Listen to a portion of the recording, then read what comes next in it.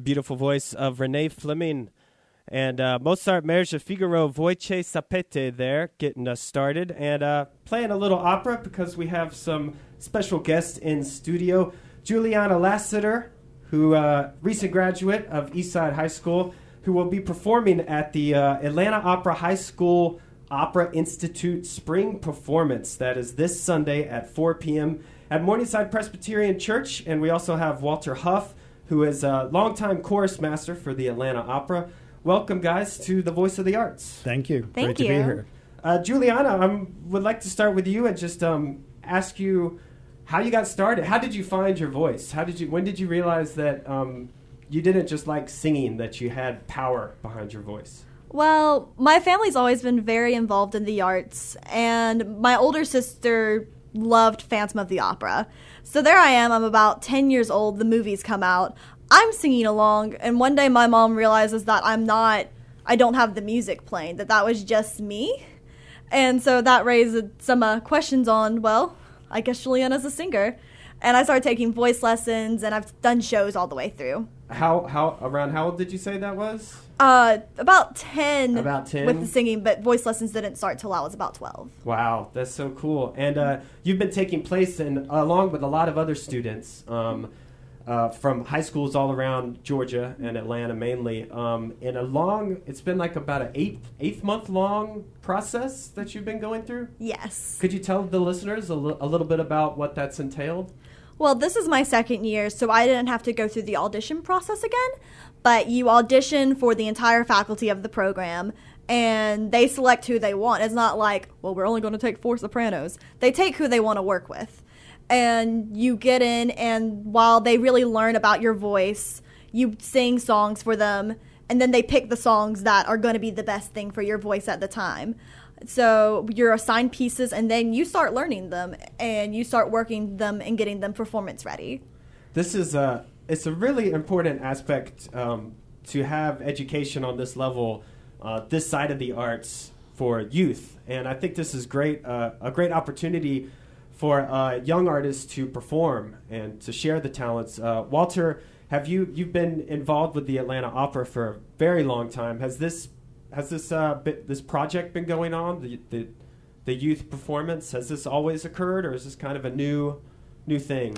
Definitely new. We're in our 4th year now, and Emily Iden-Hackshaw, who is our Director of Community Engagement, started to have an idea about how can we involve high schoolers who are interested in singing.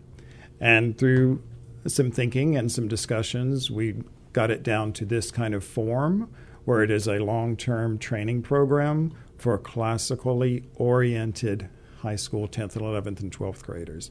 I think it's really important for any creative student of that age to have a group that understands them, and it is very rare for someone who might be interested in opera and classical singing to have a kind of club. Yeah, that you're you not can really talk, hanging out in the cafeteria like, oh yeah, I love singing opera after school. Oh, me too. Let's go sing. Was it really fun meeting other students that were interested as well, Julianna? It's so great. Like, you can say, oh, well, I like this soprano. Oh, really? Oh, that aria stinks. That's right. So much better. And as you say, it's not usually your typical high school conversation at school, so it actually is very interesting to see them get to know each other. They all take private voice, but they get to know each other from YouTube to recordings to going to the Met at the movies or things like that. It's kind of, they learn from each other, and it can become a little opera club. Plus, what I really think is so important is that for someone who is really interested in pursuing a career in opera, it's a test to see, is this for me? Because we really treat them seriously in this training program. We treat them with tender care, but we also treat it as a serious process.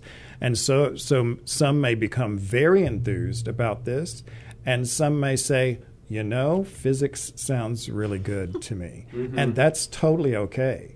It's actually better at this point to figure that out for yourself than later on down the road. But what we feel very happy about is that we've had so many great students go into very important music schools, and they are still there. They are still there and doing very well. That's great. So, folks, once again, this is the Atlanta Opera's High School Institute Spring Performance. And it's happening this Sunday, that's June 9th, at the Morningside Presbyterian Church. That's right off of North Morningside there. It's the church with the big valley, the two big hills in the front there, and great acoustics in this church. And 4 p.m., it's a free concert. There's 15 high school students from all over Atlanta and Georgia participating. And we're lucky enough to have Walter Huff he's the chorus master for the Atlanta Opera, and Julianna Laseter, acclaimed opera singer who just recently graduated from Eastside High School. Julianna, you want to talk a little bit about what listeners are going to hear when they show up on Sunday? They are going to be amazed by what high school students are really pulling out. We're not doing 24 Italian art songs that, every student that's taking voice lessons is doing. We're doing Mozart, we're doing Donizetti, we're doing Handel. You're going to hear real opera sings like they're performed on the college level.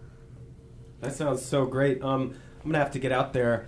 Walter, what else is happening? And Stephen, if I could say something about that, it's very interesting as they come into the program that I get to know their voices and then choose what I think is appropriate for them at that point.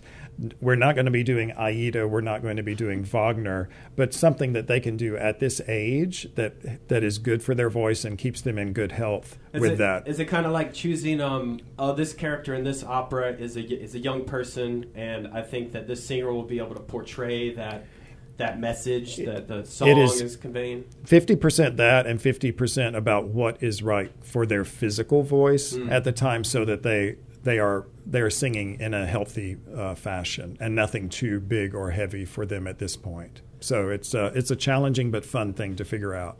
Julianna, what's your favorite? Do you have a favorite song that you like, that you can nail anytime people ask you to sing? Chacun le sait is when I'm doing the Sunday is Getting to Be There. It's such a fun piece, and it's not. Marie is not dying of tuberculosis. She's just so spunky. And that's from Daughter of the Regiment of Donizetti. This is great. Folks, get out there and see these extremely talented singers at the High School Opera Institute Spring Performance that's happening this Sunday at North Morningside Presbyterian. It's 4 p.m. It's a free concert. And Walter Huff and Julianna Laseter, thank you so much for coming in and being on The Voice of the Arts. Thank you for having us. We're going to go out with Wait, here we go. Walter, correct me. Beniamino Gigli? Gigli. Gigli. And O Sole Mio.